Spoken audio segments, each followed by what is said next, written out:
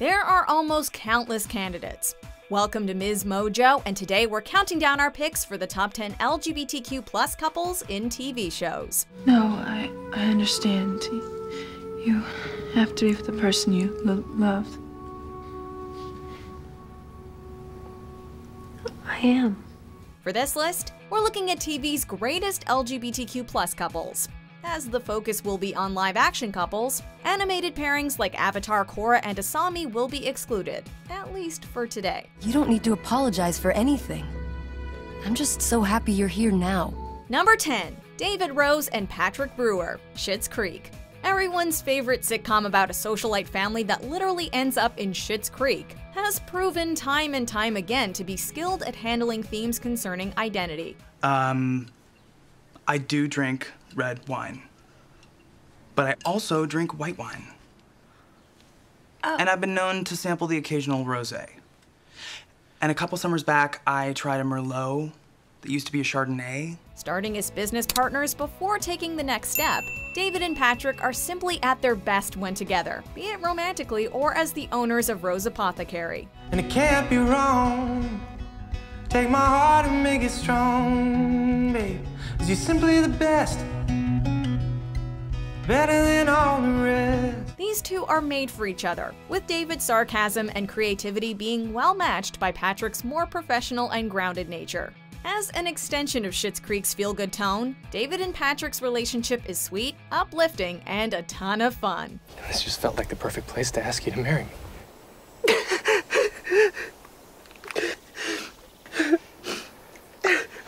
Are you sure? Easiest decision of my life. Number 9. Mason Hewitt and Corey Bryant, Teen Wolf. Hey guys. Are you volunteering for the library cleanup too? Yeah. Mason and Corey's chemistry is undeniable from the start, even if their relationship takes a while to come to fruition. However, sparks begin to fly halfway through season 5. You have no idea what to say to me, do you? Not really, no. Can I ask you a question then? Yeah, sure. What are you doing Saturday night? While these two meet in less than ideal circumstances, as Corey had just been transformed into a chimera, and Mason would be used as a vessel for the beast of Jovadin, both guys repeatedly show an unflinching willingness to risk everything for each other. Even as members of warring gangs, Mason and Corey continue to prioritize each other, because certain things are more important than pack loyalty. Stay alive with me. Maybe I've been going too deep, too long. Number 8. Nicole Hott and Waverly Earp, Winona Earp. Hey, excuse me, what is your problem? I don't understand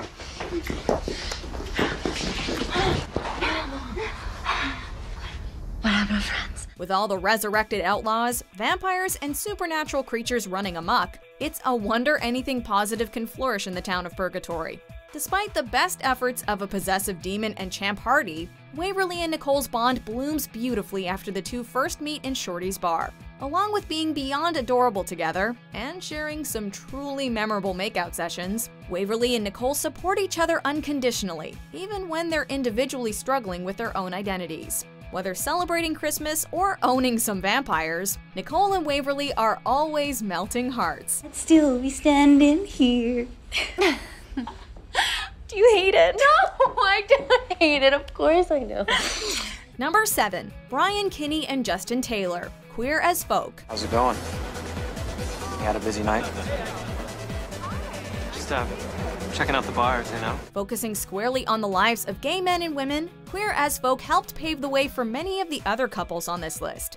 Lindsay and Melanie's mature but difficult relationship deserves an honorary mention, but Brian and Justin's romance serves as the main thrust for the majority of the 5 seasons.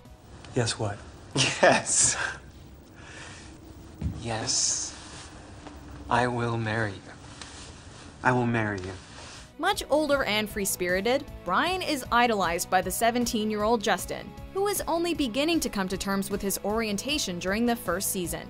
Kinda young, aren't you? In some ways, Brian is the hero that motivates Justin to accept himself. On the other hand, in Justin, Brian found something more meaningful than one-night stands. Number 6. Santana Lopez and Brittany S. Pierce, Glee. Starting as friends with benefits and ending with a joint wedding alongside Kurt and Blaine, Santana and Brittany go through quite a lot during Glee's run. Is that really how you feel? Yeah.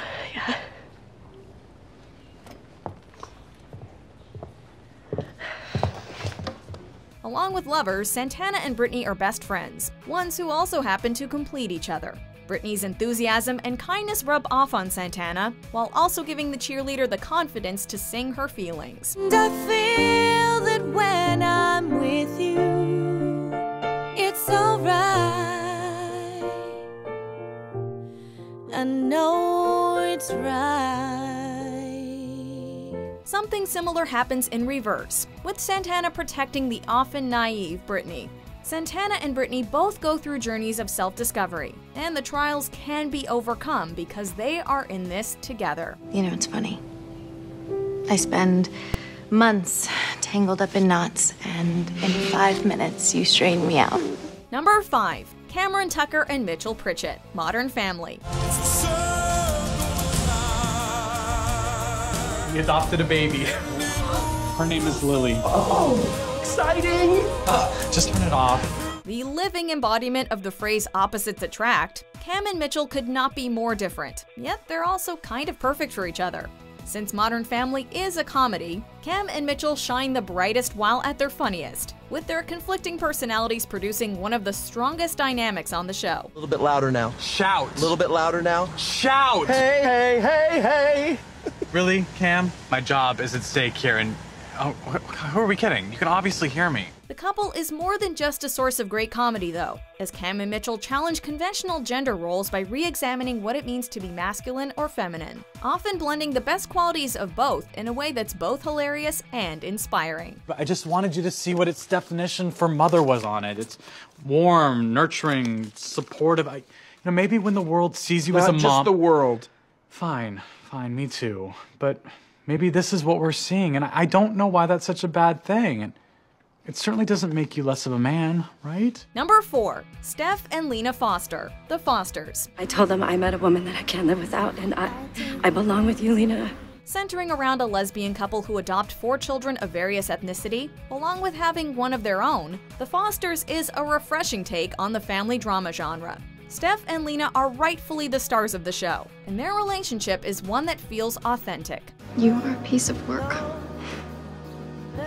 But you're my piece of work. These two undoubtedly love each other, so much so, Steph and Lena get married twice throughout the series. That said, The Fosters does not shy away from testing the couple's bond. How are you okay with losing our home, all the memories that we have here? I'm not okay. I'm not okay at all. With the stress that comes from parenting a large family and working challenging jobs, Steph and Lena disagree often, but that's just one part of their enduring relationship.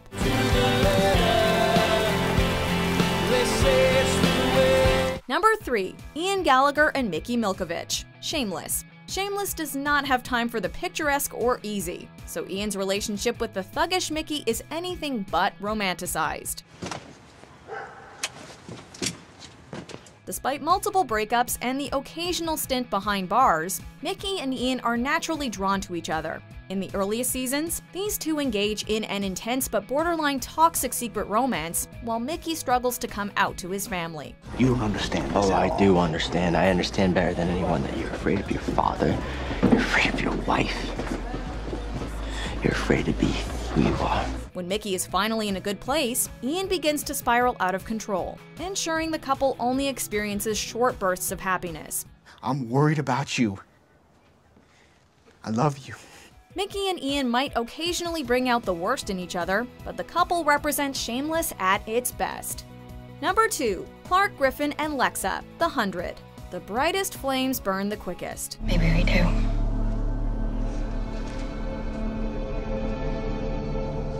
One is the leader of the Sky People, the other is in charge of the Grounders. Clark and Lexa are both young, saddled with responsibility, and willing to make the tough decisions. I've come to make you an offer.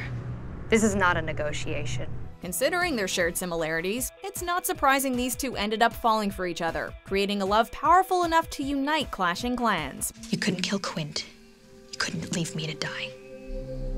That was weakness. I thought love was weakness. Mockery's not the product of a strong mind, Clark. The Hundred's Earth is too hostile for anything pure to endure for too long. However, while it lasted, Clark and Lexa brought desire, love, and comfort to an otherwise harsh world.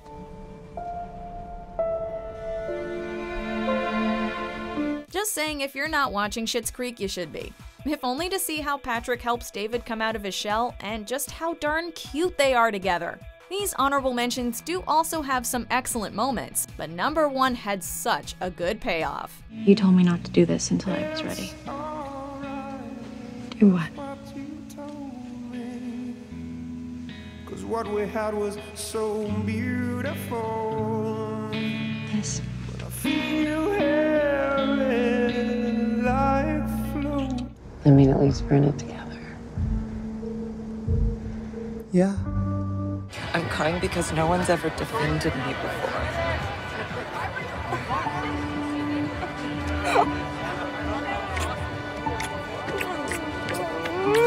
Because I miss you too.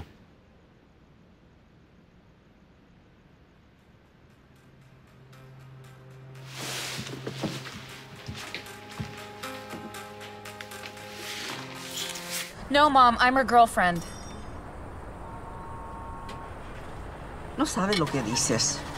Before we continue, be sure to subscribe to our channel and ring the bell to get notified about our latest videos. You have the option to be notified for occasional videos or all of them. If you're on your phone, make sure you go into your settings and switch on notifications. Number 1. Magnus Bane and Alec Lightwood, Shadowhunters. You never cease to amaze me, Alec.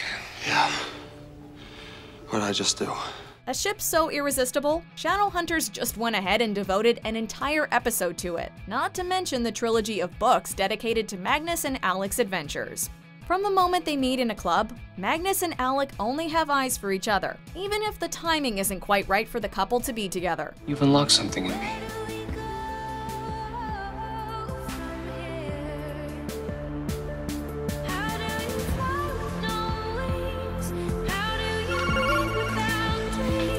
Throughout all 3 seasons, Magnus and Alec's interactions are defined by warmth, unbridled desire, and provocative flirtation. At times, Malik is the stuff of fairy tales. At others, Magnus and Alec present an attainable ideal worth striving for. The love I have for you is a love that knows no bounds. Do you agree with our picks? Check out this other recent clip from MsMojo. And be sure to subscribe and ring the bell to be notified about our latest videos.